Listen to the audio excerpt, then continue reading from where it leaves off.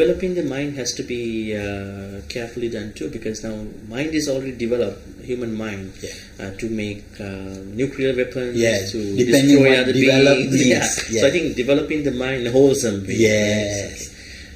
Must be supported by metta, karuna, mudita, upekkha. The four positive states must develop. So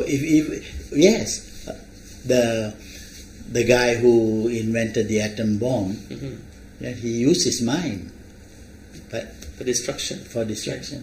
All right, Uncle Vijay, I think we have come to the end of the interview. So do you give us a conclusion about everything? Probably if you have missed out on anything, and maybe probably you can give a summary, maybe in short, about what we've been discussing.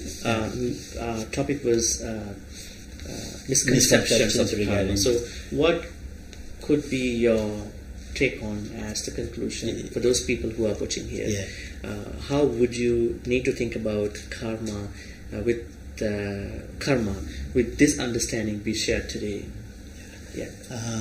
Each time we have a session, each time we think about the Dhamma, our own understanding grows a little bit wider.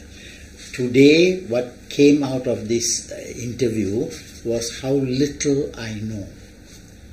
How little I know, because I think the Buddha, I don't know where he said it, but I think the Buddha has said that certain things are too deep. Oh yeah, you mentioned this also. Certain things are too deep for us, for our little human mind to try and grasp. So don't overreach.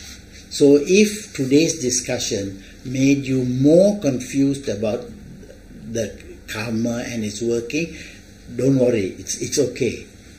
It's alright, because we can never know everything. But if we use what little we gain today to even start asking questions. And plus there's a rainbow after the storm. There's a rainbow after the storm, yes. Yes. Kind of stir up the different aspects of karma. Yes. And so, but we must not forget that karma is central.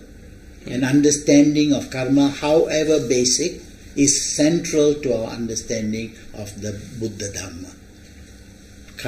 Teaching of karma, and Bhante mentioned just once only, rebirth. We haven't gone anywhere near rebirth yet. Okay? And that has to be understood.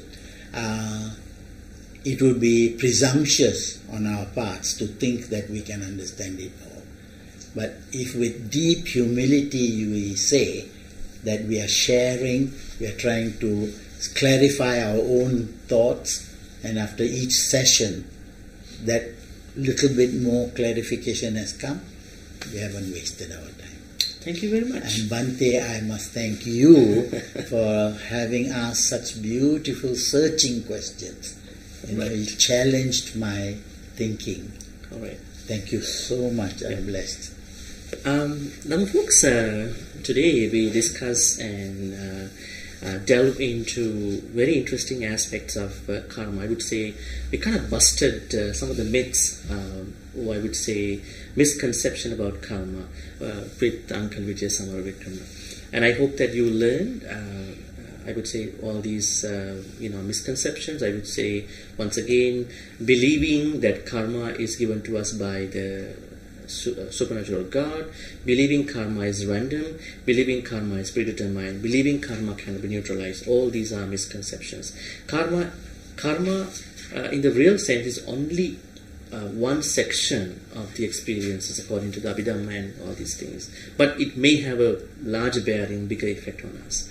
So if you have any questions, please type in these questions under the video.